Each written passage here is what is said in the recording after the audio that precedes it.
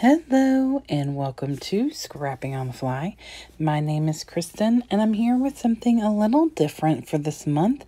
I am creating my design team sketch for Scrapbooking the Day Away, and this is the sketch that AnnMarie created, and she is our fearless leader, and we have new design team sketches every Friday. And this one is for tomorrow, which, well, of course, when you see this, it'll be today. It'll go live on Friday. And I'm documenting these pictures of a baseball game of my friend's son. And I'm using Cocoa Vanilla's No Limits. And I want to try and use up some of my stash because I'm running low and I really want to get it used up, even though I love it and I don't want it to all be gone. I want to get it used. So I've got some 6x8 papers. I cut a big 10.5-inch circle, which is too big, out of one of the papers. And I'm using this orange and blue because that is the color of the team. And I bet you can never guess what they're called. The Crush. And so this top portion of stickers from the Crush Up is from this sticker set by Bella BLVD, baseball. And I got this at Tuesday Morning. There's basketball on the other side. And I don't do a lot of sports documenting, so I definitely wanted to pull that in. And then I'm using the rest of these are from the Cocoa Vanilla. Some of it is from No Limits and some of it is from a previous collection that I didn't have, but I had like an ephemera kit to it or something. So I have all these papers and my embellishments and my pictures in this awesome sketch. So let's see how this goes. So first things first, I made some changes right from the start. My goal was, or my plan was, to use the dark blue and then those taller 2 lines or strips in the back I was going to have be that orange paper. But that orange paper on the other side is a white brick with a gorgeous teal outside border. And I love it so much, and I have an idea for it. So I decided that I would pull some scraps out and work with those instead. I am going to gut the orange and use it, but I still would have the outside of my that paper. And so this right here is also from the Cocoa Vanilla collection. I cut it out of one side is the cut aparts, and I haven't been using those as much, and I'm really down to like maybe 1 or 2 more layouts with this collection tops. So I pulled those 3 strips of scrap out, the teal paper, and even though she has 2, I've just broken that one up, and I think that I really, well, I don't think I do. I love the way that that looks, and that's one thing I love about sketches is that you kind of take it and interpret it the way that it's going to work for you, and this is what was going to work for me. And so plus I wanted the orange to be where she has a red square. Now my circle is too big. Now, I don't mind the way that it looks. I wanted it to be a pretty big part of this layout because it's a baseball layout, and I thought that's why I did a white circle. But I still feel like I should have made it either 9.5 or 10 at the most. But I wasn't going to cut it out and then end up having a big circle in the middle. So after faffing around and fiddling, I decided I'm not going to worry about it being exact like hers. I've already made a little adjustment with those 3 strips in the back and not the 2. And so it's not going to come down as far as that orange piece is not going to come down as far. So I get the papers down the way I like them. I'm about to put my picture down, and hers is coming off of the circle a little. So I want to do that, but then I have orange at the top. Where I had matted that picture. So I just flipped it around so that the blue's on the top, and so it doesn't just disappear into that orange background paper. And so now there's orange at the top, in the middle, and there will be on the bottom as well. So I get that picture down, and then this next picture I want it to come off the bottom a little. Now hers is not torn like mine, but I love that torn feature. I didn't want to lose that bit of that paper, and I thought if it helped bring it down off the page to where it would be that bright contrast between that aqua color and that dark blue, I thought that would look really good. So I maneuver it to where that's going to work for me. And then after some trial and error with the circular picture that is definitely not perfect circle because I cut it by hand. I got that cut out, and I used that orange paper in the background because the big portion at the bottom was going to get covered. So I wasn't wasting, guys. I wasn't wasting, and I cut that teal paper over there on the right side as well.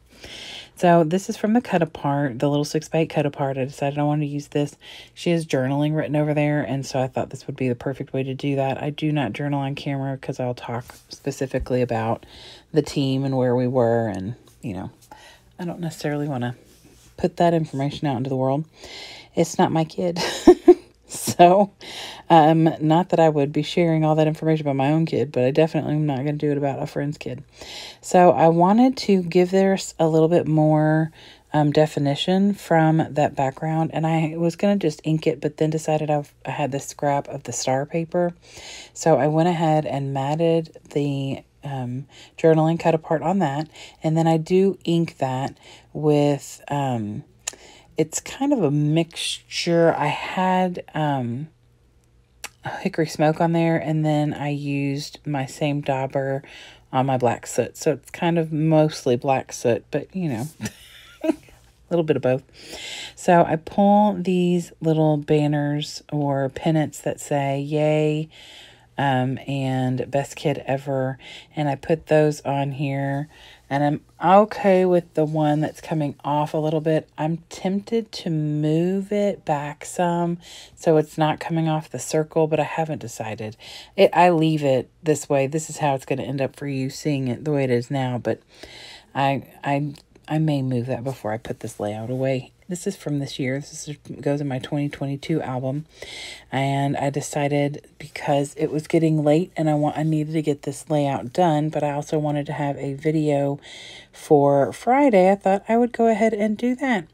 So, if you all have not been here before while I've talked about scrapbooking the day away, it started out on YouTube, or not YouTube, but on Facebook, and it's still there, and you can join that group. There's lots of inspiration, lots of great places to talk and chat and share layouts and get answers and things like that. But AnnMarie started a website, and it's scrapbookingwithannmarie.com, and I will put that in my, I'll put the link below in the description box. Before I go on with that story, I know that you all are looking at that going, girl, you can't even see the title of this layout because you put white stickers on white paper. I promise I'm going to make that work, okay?